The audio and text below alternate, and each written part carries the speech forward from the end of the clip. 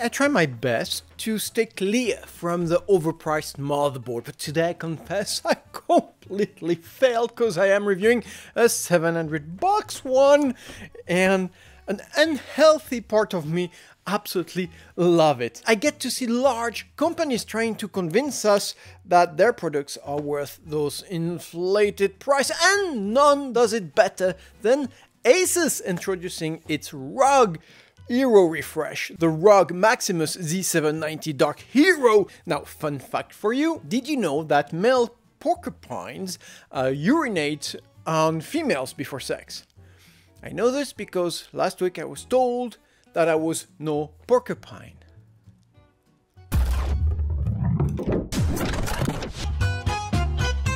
ROG Maximus is this very enthusiastically driven, expensive, premium family of motherboards that ASUS has been trying to impose onto the market for the past 15 years. And it is where you will find the shine, the specs all at once united for some very expensive bucks. So always a very exciting motherboard to review. And with the 14th generation of Intel Core processor release, we get ourselves a bunch of refreshed Z790 powered motherboards. And I have to admit, some of them really have, strong arguments. Now, starting with the obvious. Unsurprisingly, our Z790 HERO comes with a premium 8-layered PCB ATX board, which means extremely reliable PCIe signal installation and the insurance of a long-lasting product. The fundamentals are here. Design-wise, well, we are in the darkest dark HERO has ever been into. It's obscure, it's mineral, and it imposes a subtle sense of confidence and strength. ASUS is showing off its metal cutting abilities and its care for perfect finish. We get glossy, we got matte brushing, we even got some glass inserts. This looks and feels premium all around. RGB wise, we have a single large and very cared for IO roof OLED screen here to project the ROG logo in your face, and it looks great. I do have to admit that it does. But for the ones who need to express their inner Irish potato driven poetry, well, we do have a bunch of Aura compliant RGB connectors. Now, CPU circuit-wise, for the very last time we have our departing LGA 1700, which is the first to have supported 3 consecutive Intel processors and should be remembered as such. VRM-wise, because that's where all eyes usually fall on a Hero, we do have a solid 2390 amps configuration organized in a 20+2+1 direct phases for a 2070 amps grand total, 1800 of which are CPU-centric. A very similar VRM than seen on its Z790 HERO Twin, and in all honesty, they both will have identical overclocking abilities. But on the good side, I do want to underline the 10K capacitor, which keeps this motherboard way above the already very sturdy military-graded TUF series, and does comfort that long lifespan feel of the product. Now, cooling-wise, well, nothing but the best. We have that very large 2 VRM block linked by an 8mm wide copper pipe to ensure an homogeneous heat spread. The main block is that 4 stages monster of sanded aluminum topped by a rather large radiating plate. Now the side block is this very good looking thick 2-level chunk of metal,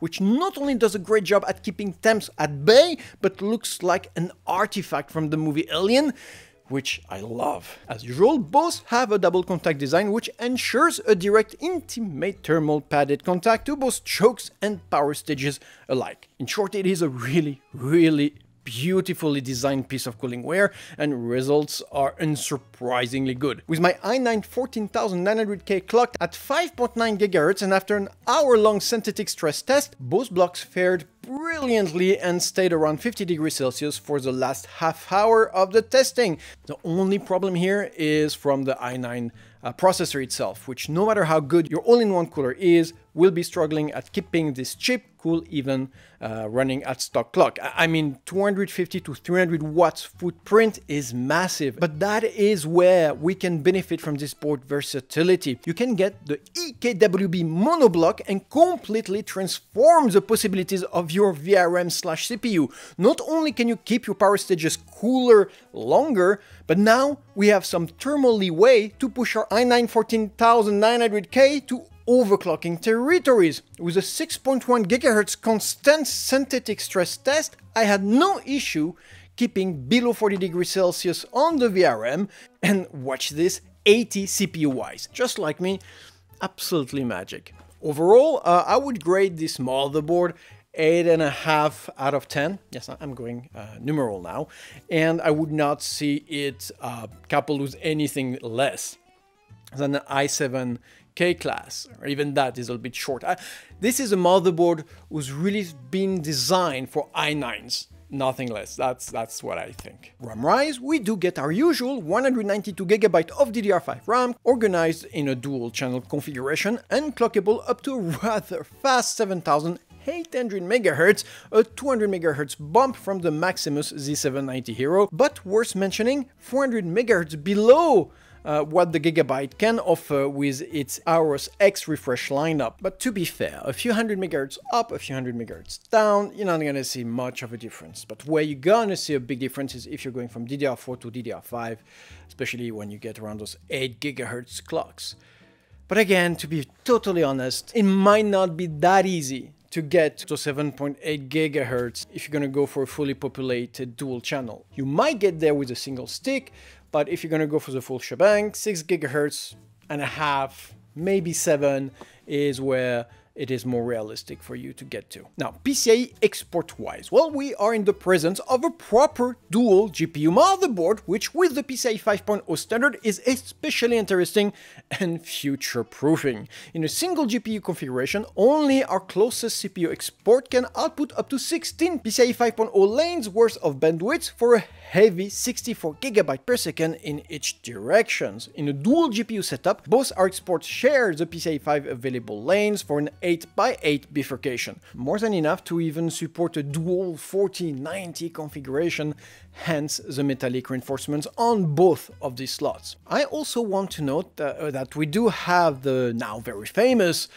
ASUS very own PCIe release mechanism, which they introduced a couple years ago and which is now copied by all of its competition. Now, the last export is a dual slot which can operate at a surprisingly fast 4 lanes at PCIe 4 standard for a total of 8 GB per second, good enough for a PCIe-based M.2 storage solution, which is a nice bonus. Overall, a very fast export solution, which will cater not only to extreme gamers, but also to GPU-intensive users in production environment and stuff like that. So yeah, a very, very solid value here. Now, storage-wise, I'll start with a 5-stick configuration, including a PCIe 5.0 enabled one, which unsurprisingly received the bulk of the heat cooling attention with a very tall and dense heat tower plate, so all complemented with a double-sided thermal pad situation, since the PCIe 5.0 standard, being that fast, can also get that hot. The other 4 sticks can all run up to PCIe 4.0 standard, which is plenty fast in my opinion, and are cooled by a one and only single thermopadded massive heat plate, which can be a heating issue if you try to have a fully populated storage solution, and probably why ASUS decided to provide an additional floor padding to the sticks most likely to suffer from a heat bleeding GPU. Now, last good point, all of our M.2 solid-state drives do have ASUS very own screwless locking mechanism they also did introduce 3 years ago. On the less gooder points, let me start with the kindest one. The heat plates are gorgeous, love them, but they are locked by screws.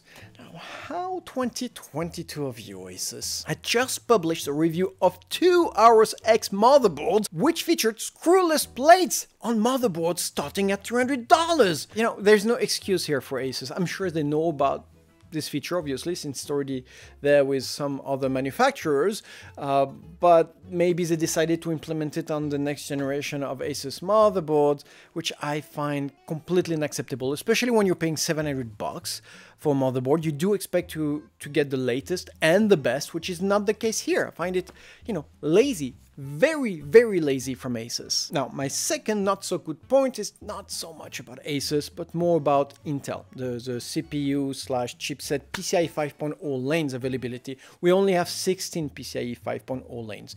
So what happens is we do, on those kind of motherboards, sometimes have very, very cruel PCIe bifurcations. And this one is particularly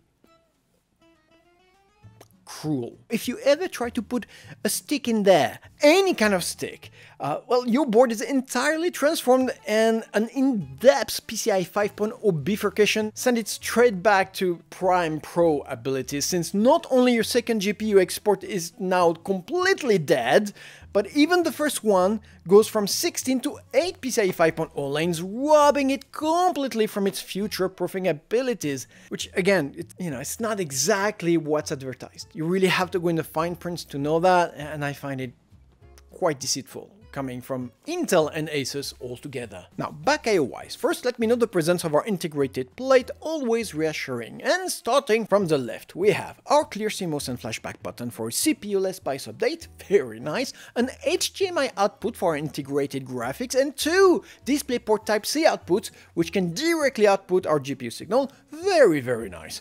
4 5GB plugs, 6 10GB plugs including a Type-C, 2 Thunderbolt 4 plugs with an output up to a massive 40 gigs per second each! In contrast, next we have a rather disappointing 2.5 gigabit LAN, which again I find extremely lazy coming from ASUS, because its competition is either giving us 5 gigabit LAN or even 5 GBE, with the speed modulation. A new generation of LAN outputs. I really don't understand why we're stuck with this. Luckily, we do have an upgraded Wi-Fi 7, which is a first on ASUS motherboards, and obviously will bring you even closer to, say, fiber optic quality of internet over the air. That's great. There is a slight innovation ASUS tried to do here with their push-in Wi-Fi plugs, which, okay, sure, you don't need to screw them antennas anymore. And to be absolutely honest with you, it touched one without making the other one move.